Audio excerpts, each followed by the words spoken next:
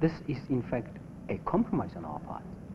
We are willing to accept separateness in that limited sense of a municipal authority for Soweto.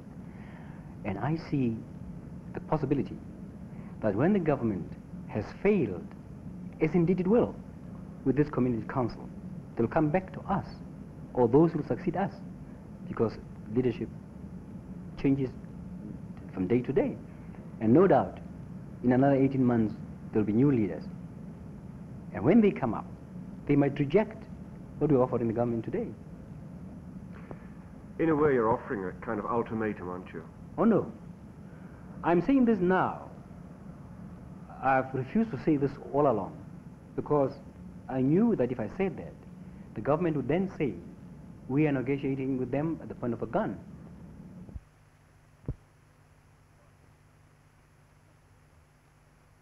I wouldn't consider them to be moderates at all, and I wouldn't consider it the last opportunity of talking to leaders, because I think there are far more suitable leaders and moderate leaders than what they are, people recognized by the community as leaders, because we do not recognize them as leaders of the community.